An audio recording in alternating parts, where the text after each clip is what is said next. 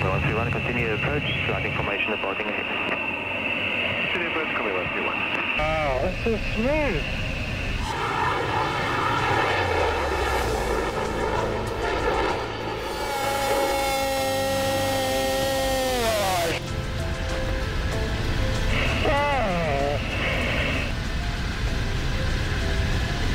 That's unbelievable. It's beautiful down there. The clouds are just stunning the way they wrap their way around the Table Mountains. The atmosphere that surrounds our planet is made up of 4 key layers, each very different. Although I'm above the clouds, I'm still at the very bottom, in a layer called the troposphere. It's a narrow band, usually more than 6 miles thick. The troposphere is a rich soup of oxygen-rich air. It's unstable, chaotic and unpredictable, but life depends upon it. And in just a couple of minutes, I'll be leaving it behind.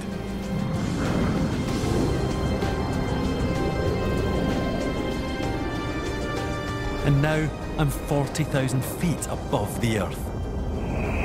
Okay, you ready to go supersonic? Okay. Okay, here we go. We're about to go supersonic. We're doing Mach 1 and 4G. Oh, that was a G-spot. We're approaching 45,000 feet and we're about to cross an invisible boundary in the atmosphere. We're leaving behind the first layer, the troposphere, and entering the stratosphere. A very different place.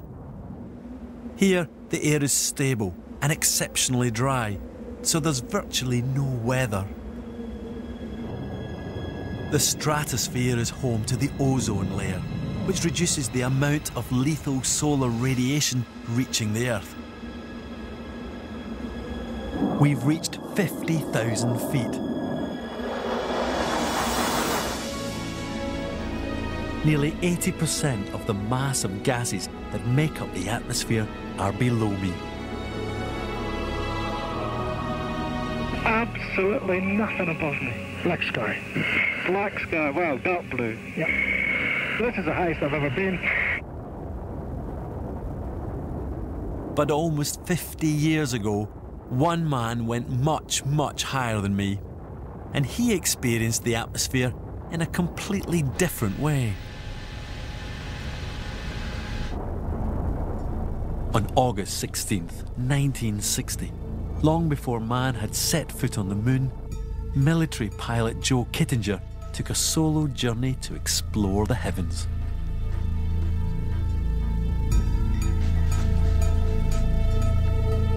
Not in a rocket, but in a giant helium balloon to determine the risks of high-altitude bailouts from air or spacecraft. The balloon took Kittinger over 19 miles into the stratosphere. That's twice the height that I reached.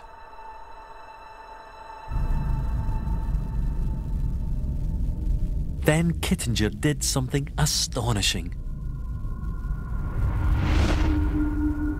He jumped. This is the actual moment.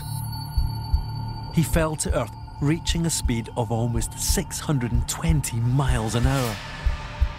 And yet he had no sense of speed. I had no ripple of the fabric, my pressure suit, and it was a very weird sensation. I had no visual reference on anything, so I thought I was really suspended in space.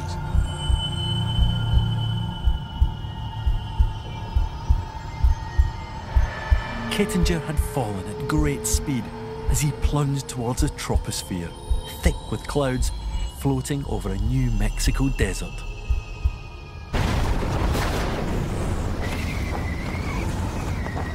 Finally, he opened his parachute. His jump remains the longest free fall in history.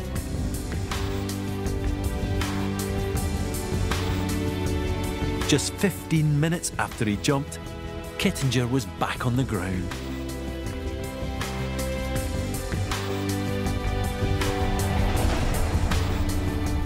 Falling from the upper reaches of the stratosphere, Kittinger had plummeted through 99% of the atmosphere's mass.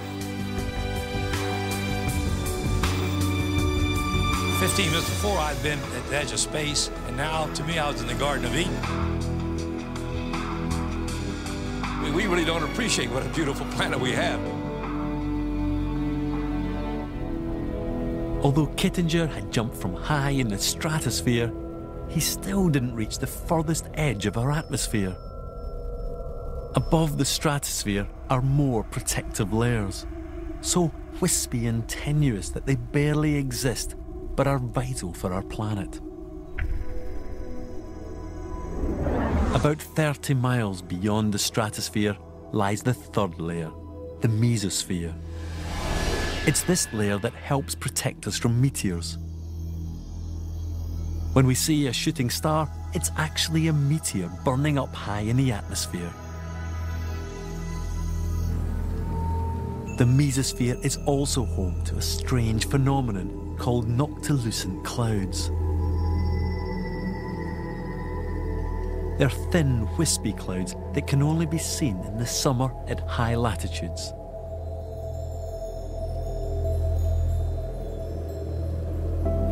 Beginning at nearly 50 miles high, there's the fourth layer, the thermosphere.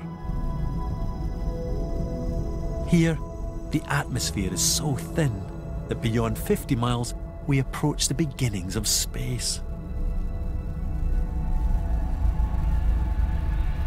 The space shuttle orbits the Earth in the thermosphere. It's also where nitrogen and oxygen interact with the sun's lethal solar wind, creating the aurora around the Earth's poles.